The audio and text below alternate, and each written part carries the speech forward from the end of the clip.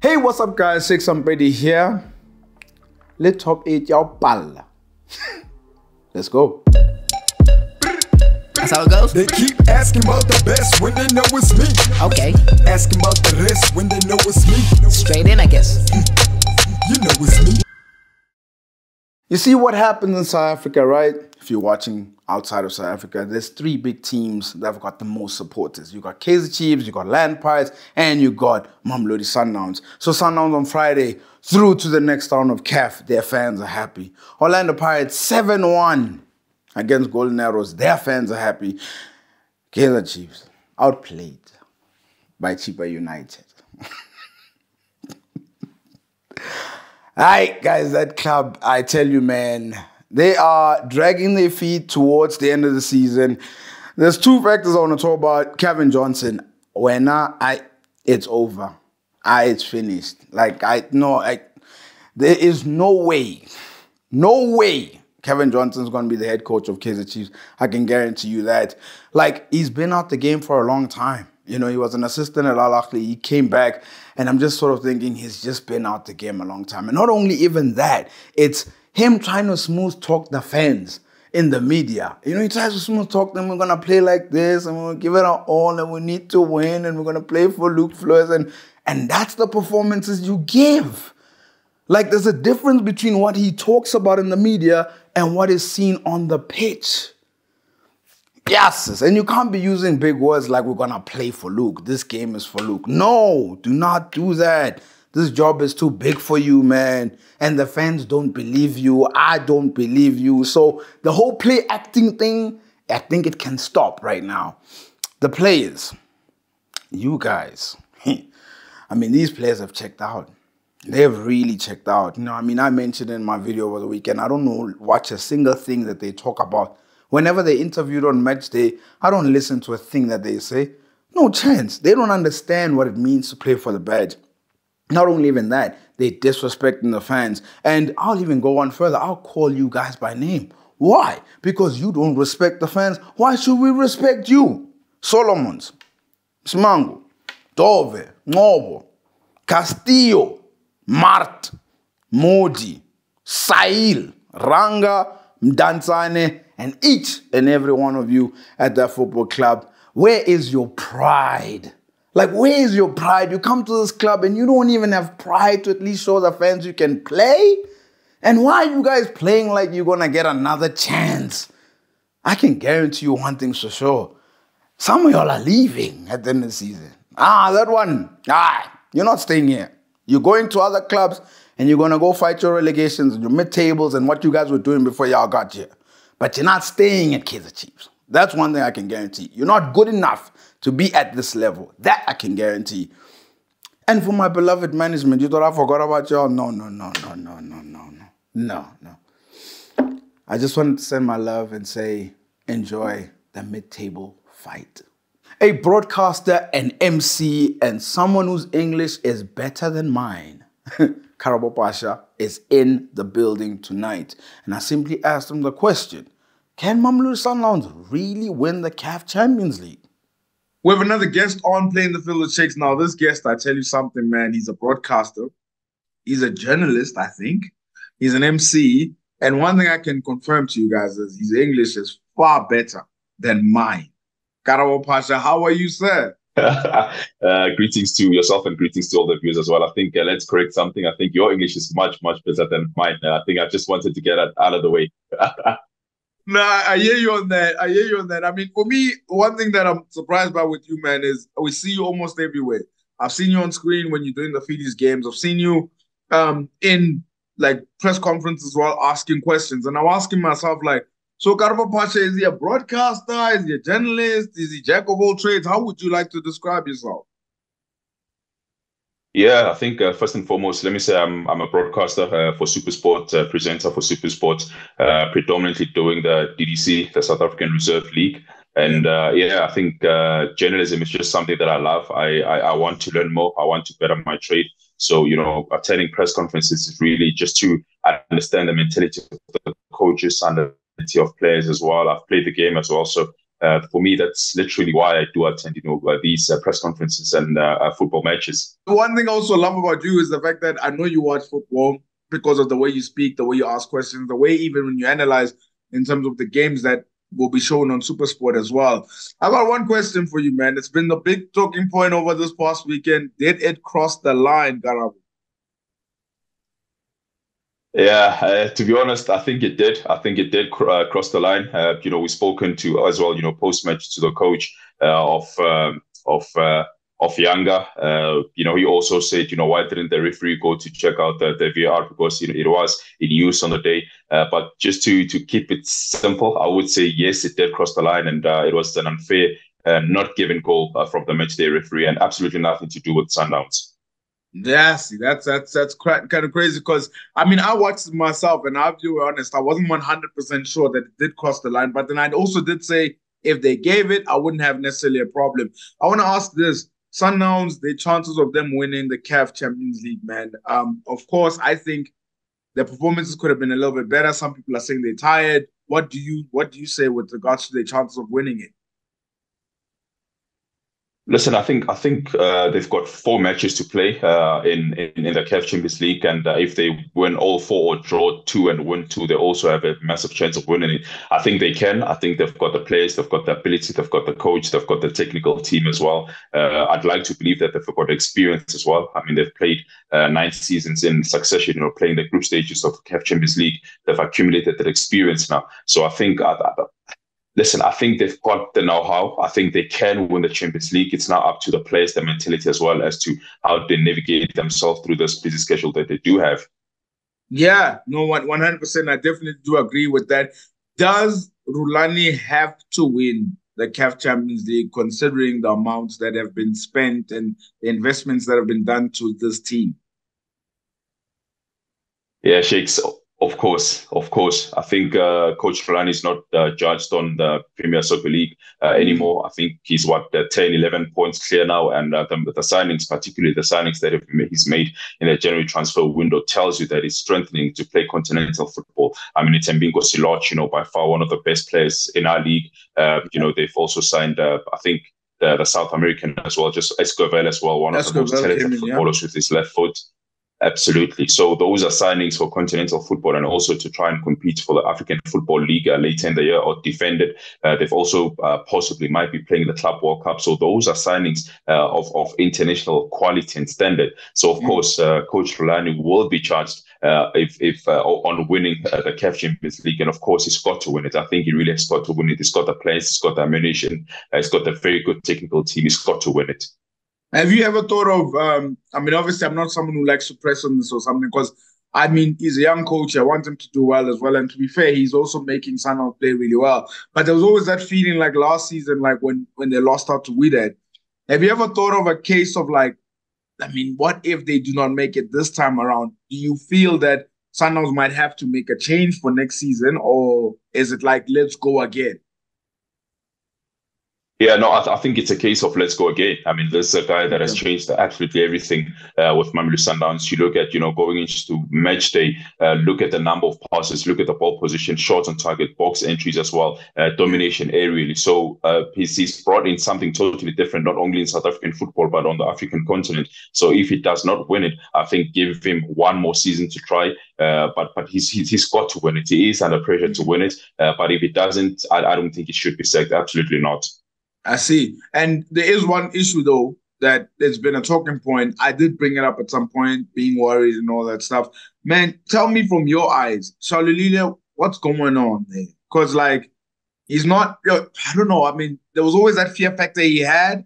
And then suddenly you see him play for like 60 minutes, 70 minutes, but like, I'm not sure. Is it because he's not getting the right service? Is it because he's low in confidence? And then you go back to AFCON. How does Karabo see it when I say Peter Shalulile and his form dipping?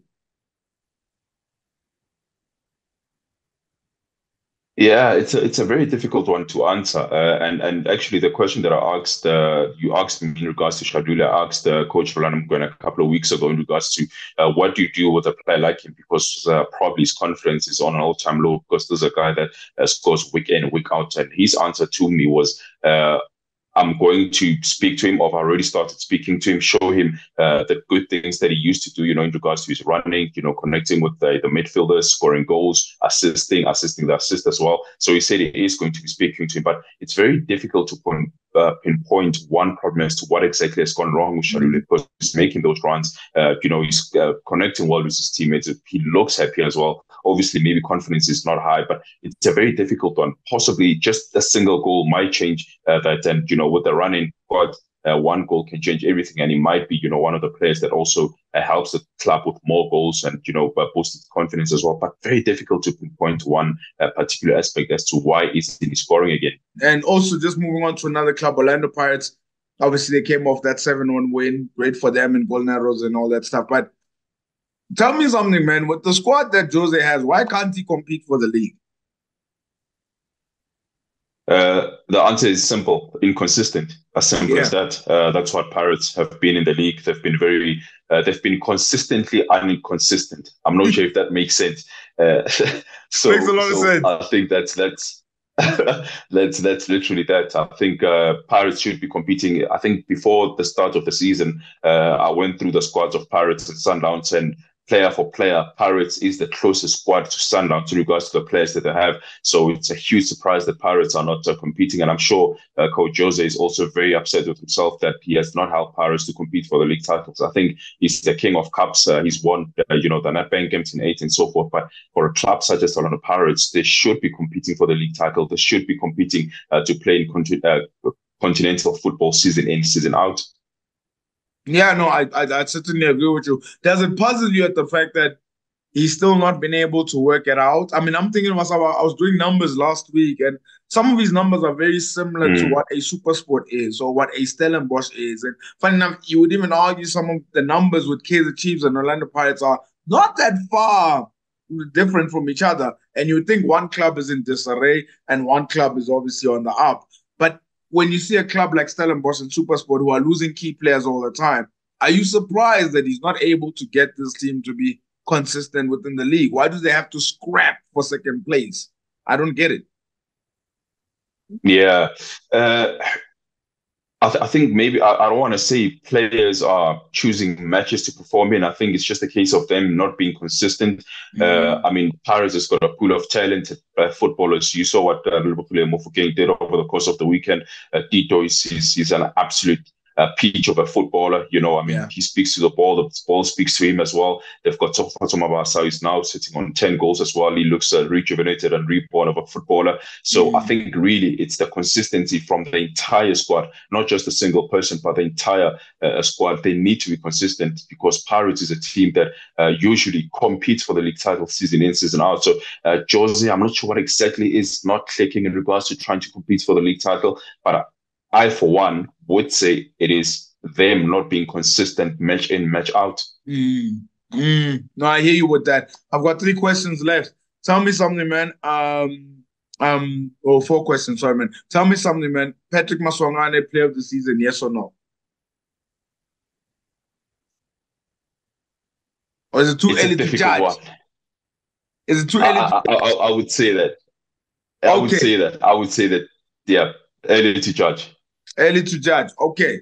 So Patrick, but is he competing for that title?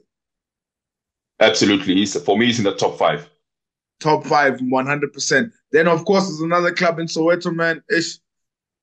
Yeah, you saw what Chippa United did to them. It's not very happy days at this moment, but it's been a conversation of note. Did Kaizer Chiefs make a big mistake taking out Atozwane at the time that they did? Should they just carried on with him? What do you think?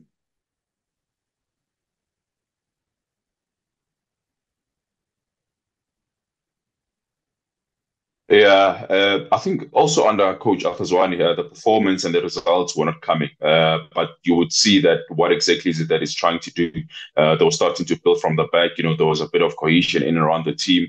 And what he brought to the club or the players was that culture, the tradition, because he's been there. He's been at the club for 18, 19 years, both as a player, as a coach as well, youth coach, senior coach. He's played for the club. He knows what it means to wear the shirt.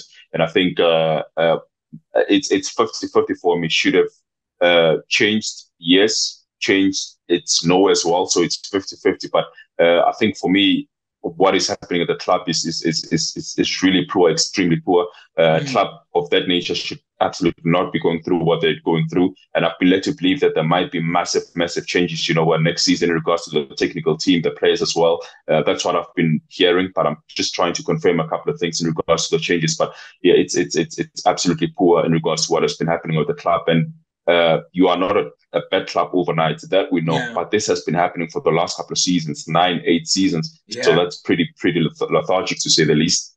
Now, tell me something, man. I mean, just as a quick explanation, though, Moegoe goes to Kaizer Chiefs, not the same player at TS Galaxy. Ed Nusendorf is not the same player that he was at Cape Town City. Dansane, not the same player. Dupree at Stellenbosch. Why is it that some of these players, they come to this football club and they're not able to replicate what they did at previous clubs? Is it the fact that maybe the scouting is wrong from what they're trying to sign, or is it the fact that, what do you think it is? That I just look at some players and I just think like, Kunika was the defender of the season for Stellenbosch. Like, I mean, now when I watch them play, and I'm like, can't be the same players. Is it the same players? So what do you think it is? It's a combination of both. What you said, I think there was an answer in your question in regards to, say, maybe the scouting. Shakes, let me just take you through something very quickly. A couple of seasons ago, there was when Peter Simon was at Sundowns. He said to me that they were tracking a player from Cape Town City at the time for 3 seasons. So you would understand that they scout a player for 3 seasons before making the decision. And at Chiefs, it looks like when a player is doing well for 10, 11 games, they sign him. Is he the right player? Does he fit the profile of the club? Does he have the personality to play for Chiefs? Does he have the character to play for Chiefs? Those are the qualities that Chiefs need to look at when signing a player. You can't just sign any player because he's been doing well for 10 games. This is a massive club. This is an institution. And the demands of that club is that you win each and every football match day in, day out. So I think, of course, the scouting and, are they signing the right caliber of players to play for the club? Possibly not. Yo, I mean, I didn't know that. And that hits home. But the last question I have is, man, is you can answer it any way you like. I ask all my guests at the end. Where's South African football for you right now, Karabo? Well, I think continentally, I think we are by far one of the best leagues. But by far, I think probably 2 or 3 in the African continent. But I think we can do much more better. It's just that Sundowns is dominating everything. That's why one might say it looks like a farmers' league, but it's not. We've got quality stadiums. We've got quality players. We've got the transportation. The hotels are top. The playing conditions as well. The training facilities, training pitches are very good. The standards of stadiums are world class as well. But we can do better. We should be doing better on the African continent. That's where my concern is. I think I'd like to see more of Pirates, more of Chiefs, more of SuperSport United consistently playing in the CAF tournaments. And that's where, the elevation of these players will be seen in the national team of Bafana Bafana. It will not be such a surprise to see 7, 8, 9 players starting for Bafana Bafana, but we'll have them all cut out through from all clubs of the PSL 16 or 32, if you like, will come to Motsepe Foundation. Nah, man, I appreciate it, man. And you're right. You're definitely right. Hopefully we improve on that front. Karabo, I just want to say thank you for being a guest, man. Really a big fan of your work, man, like just what you do and stuff. Because I can see, like, you see, when you see someone else in the industry and you watch them on TV or you're listening to them when they ask questions and stuff, you can hear that they love the game. And that's what I love about you, man, is that when I listen to him, I'm just like, he loves it. He loves the game. And that's what I appreciate. And thank you so much for everything you do, man. Who was up to par and who became our star, but also who fell short in this game we all love? Let's find out on Moegoe of the Week. The star for this week is a hat-trick hero, Tsevato Mabasa. I even did a small video for him, dedicating it to him, scoring the goals. It seems like the golden boot is there. It's right there. Like, I don't have it, but you can see it, right? Like, it's right there. Mabasa, if you want to take it, I would say, take it. It's there. I think Ribeiro's going to fight for it, but I think the way that you're converting chances, it's right there. And as for the Moegoes of this week, it's not players, it's not coaches, and it's not football teams. In fact, it is football fans. Yes, Kaizer Chiefs fans giving excuses to that club for why they're losing. Shakes, the pitch was not right. Shakes, you have an agenda against Chiefs. Shakes, you celebrate Mufokeng's goal better than what you celebrate Duba. So what? Shut up. And I'm not going to give that club any excuses. And you guys are the Moegoe of the week. It's time for Bet of the Week. Get ready to win big by placing the right bets on the right games. The Champions League returns. Yep, European football is back, and you will not believe this. I only have 5 games on my bet slip, but the odds, it's going to blow your mind. Millwall against Leicester City. I've gone with a draw or Leicester win and over 1.5. Arsenal against Bayern. Arsenal go do their business and wipe the floor with them. Real Madrid going up against Man City. Real Madrid or draw and over 1.5. Atletico going up against Dortmund. Atletico or draw and over 1.5. Last but not least, PSG's at home to Barcelona. I've gone with a draw or Barcelona. The odds, nah? This is my gift to you people, 10.87. Just from 5 games. If you want to do it with me, I think you should do it with me. Click on the link below. Remember to practice responsible betting at betway.co.za. We've come to the end of the show, and you know what that means, right? Banyana about to kick off. Ladies, go do your thing. Go kick butt. Get the win. Let's get to Olympics. Before you go, hit the like, subscribe, and hit the notification bell so you're notified for future episodes.